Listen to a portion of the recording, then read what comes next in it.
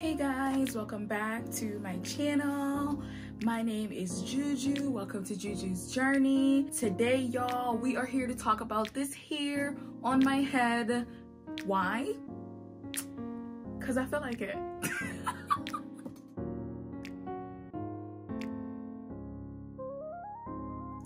So guys, let's get into it. One of the main reasons why we're talking about this hair on my head, it's not because of the fact that they're box braids, it's the method that I use to install them. I'm trying a new method as well as trying to introduce a new segment to my channel. Y'all don't hold me to it because, you know, like I always say I'm trying new things, but then it's like life comes at me like, yeah, we don't got time for that. So I'm gonna try this new segment. We're gonna see how it goes. But this segment is essentially gonna be called, Is It Worth It? Essentially, I'm gonna try new methods of installation processes and stuff like that out there, and we're gonna see if it's worth it or if it's not. This here on my head is just some ombre box braids. I'll insert a little clip so you guys can see what that looks like. The way I installed it is using the crochet installation method, which is a method where basically I braid my hair and then I crochet the braid in here into it and then begin to braid. I am sure I have some clips so that I can include it so that you guys know for a fact what I'm talking about. I came across this method on TikTok. Well, not really TikTok, Instagram, but it was like a TikTok video that was transferred over to Instagram, as well as a friend of mine reached out to me like 3, 4, maybe 5 months ago. And she was like, hey, did you see this? And it was someone's YouTube video. I'll be sure to link it below if I still have the messages in my phone. But she reached out to me. She was like, oh, did you see this new method? I know like you have problems doing the knotless box braids. Ha! So like, do you want to try this? Or have you tried it? She said, and I was like, no, I haven't tried it yet. And I told her like it was going to be a few months because I already had a few other styles that I was going to be working with.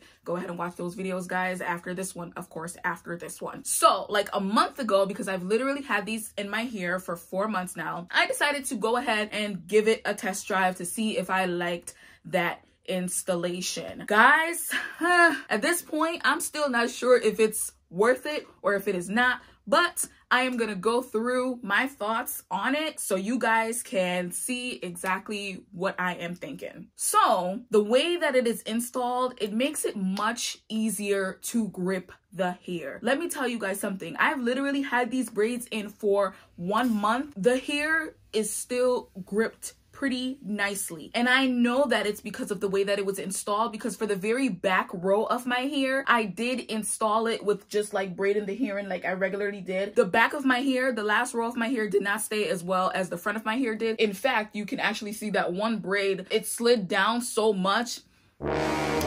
Pause for a minute. I know people like to say that, oh, I have so much new growth, but I feel like people sometimes forget to take into account the fact that when your hair is in braids, depending on how it is installed, like your hair slides down a little in the braid. So it's not always just new growth that you're seeing. So I was very, very happy with the fact that with this method of installation, there was no sliding out of the braid. That for me right there is like a, ooh, 1 point towards worth it. Another point that will go towards worth it is the fact that the way that this hair is installed, if you have trouble gripping or starting a braid, you can literally just start your braid without any issues. You could just start your braid like a plait. It is so easy. You literally install the crochet braid into your braided base in a T fashion, and you just cover the braided hair. You use 2 of the strands that you install. One of the strands, I should say, fold it over, it becomes 2, and you use that to cover the braid. Then you use the other 2 as the other, you know, the other parts of the plait. I cannot explain how to do a braid. Like, as you can see, I'm probably struggling.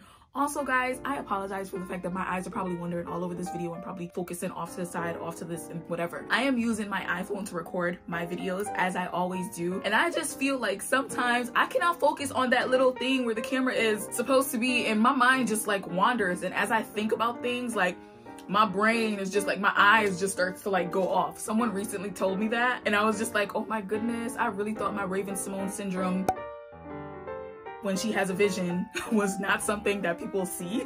I was so embarrassed. I was like, ugh. Anyways, side note, let's get back to the video. Anyways, another point towards worth it is the fact that that installation method, if you have issues gripping or starting a box braid, That solves your issue right there. Another thing is, depending on how far you braid your hair down into the base, it makes it for a very neat braid. That's another point toward the tick box of it is worth it, y'all, because my braids were so neat. They're neater than I've ever done them. I am not a hairstylist. I simply do braids myself because I hate when I go to get my hair done professionally and it doesn't come out right. Now, I'm not saying that happens a lot, but on the off chance that it does happen, I instant regret, instant aggravation, pissed off. So I'd rather just do it myself, and I can only be angry with myself if it doesn't come out exactly the way I wanted it to come out. And at the same time, if I start a style that I'm installing myself, if it's not looking right, I can just stop. You can't tell the hairdresser in the middle of her doing your hair like, yeah, I'm not feeling that no more. I can't do that. No, thank you. So that's why I installed my hair, but I am not a professional. I didn't go to school for this. I am literally just teaching myself as I go along. I am sure you guys have seen some of my videos. If not, feel free to watch them, especially the one where I tried to do knotless box braids on my sister. That was a disaster. A disaster.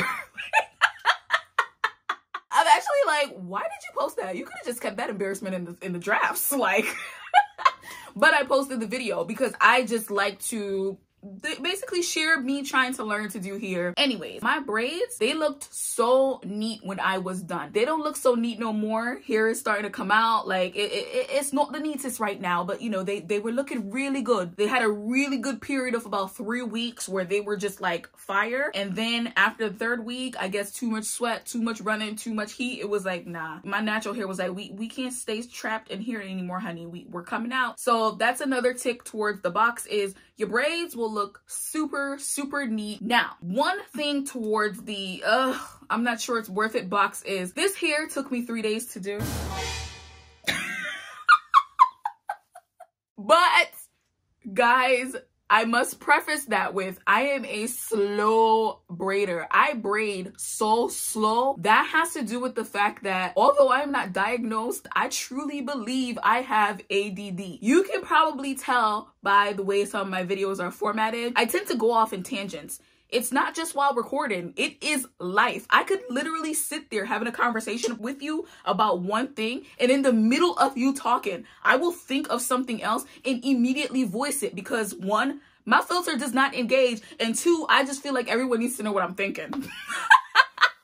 Which I am trying to remind myself, the world does not revolve around you. So no, everyone doesn't need to know what you were thinking, honey. But yes, it took me 3 days. The first day I started the hair, I believe I started it like later in the afternoon. And I was kind of getting frustrated because I was trying to record it. My hand kept getting in the way, so I couldn't get like clips so you guys could really see what I was doing. Then it was like when I finally figured it out, like I got tired. The second day that I was working on my hair, I had to install crochet braids for someone else. Right after I was finished, I was like, okay, I gotta get this done because I have a party tomorrow afternoon. Like, I'm gonna do it. I worked on the hair for probably about 3 to 4 hours, was almost done. And then I was just like, I'm tired. Like, I literally probably had like 10 to 15 braids left to finish. And I was just like, yeah, I don't feel like doing this anymore. I'm not feeling it. Not feeling it. So I just stopped in the middle of doing my hair. And then the 3rd day, I kind of had no choice but to finish it and stop being lazy because I had somewhere to go. But it took long. The reason why it is going in the, I don't know if it's worth it pile is because I then did this style maybe a week ago on my sister. It literally took me all day. I started her hair probably around 10 a.m. and I didn't finish to bring her home until around 10 p.m. at night. That is literally 12 hours. You have to braid each individual box braid to create the base to then install the hair in crochet form. It's not like you just pull your hair and get it together and start your box braid. You're literally braiding every braid twice. So another tick into the had me like, I don't know if it's really worth it, is the fact that unlike knotless box braids, which this method is supposed to replicate, I felt the tension on my hair after it was done. It took about like 2 days, which is much quicker than if you get regular traditional box braids. Usually with those, you got a good 4 to 5 days, maybe a week, which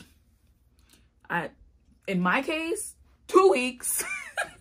before those braids would loosen up and you were able to move them from one side of your head to another side of your head. The first night that I installed the hair, even when I went to bed, I felt the tension of the hair on my head. And I started to think maybe it was just the fact that I was pulling it really tightly as I was braiding, since I was using a method and I was trying to make sure that my braided hair within the box braid was covered. There was no need for me to do that. So I feel like once I stopped doing that, it did make the hair a little bit easier to maneuver. The difference is with knotless box braids, which I've had, you guys feel free to watch that video because I give you my full thoughts on that. The day that I got them done, like, I have felt no tension. I was whipping and sliding my hair all over the place with no problems. Like, I was even wearing it up. With this, I definitely felt it on my head. I felt it on my head for like the first 2 days. Then it was, you know, good to go. So that is one of the things that had me thinking like, I don't know if this is worth it. I could just braid my hair regular if it's gonna be the same kind of thing. But like I said, that period of time before you feel like you can really move and maneuver your hair is much shorter. Overall,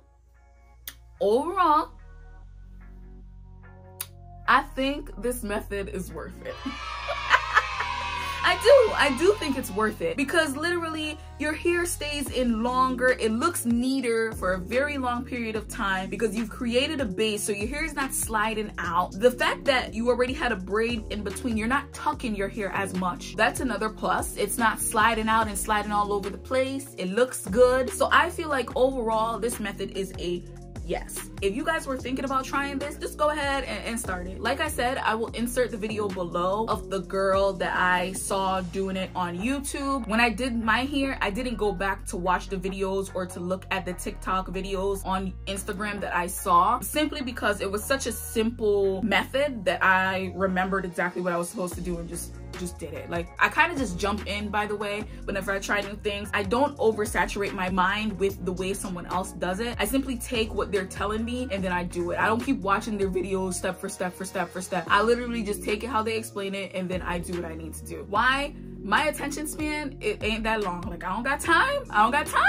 I really don't. I need to just like look at it very quickly and then be like, okay, that's how you got to do it. Just do it that way. If I keep watching, I'll literally try to get it done exactly the way that person did their hair and just completely forget about my abilities in that process. And end up just making a mess because I'm not thinking about what I can do. I'm simply trying to replicate what I was shown. So yeah, overall, this is a go. This is a yes. Try this method. Definitely work it. I am sure this video is all over the place because even as I'm sitting here right now, I'm like, geez, girl, your thoughts are literally all over the place. But anyways, thank you guys for stopping by and watching another one of my videos. I truly hope you enjoyed it. If you did, hit that like button. Comment below. I have one question to pose for you guys. Does this hair look like it is knotless box braids? Like, is it giving that knotless vibes, or are you seeing knots all through this thing that you're just like, girl, no? Let me know. Anyways, like if you liked it, comment if you got something to say, answer my question in the comments. If you're doing both, you might as well subscribe because I'm sure you enjoyed the video if you did. Until next time, guys. Bye.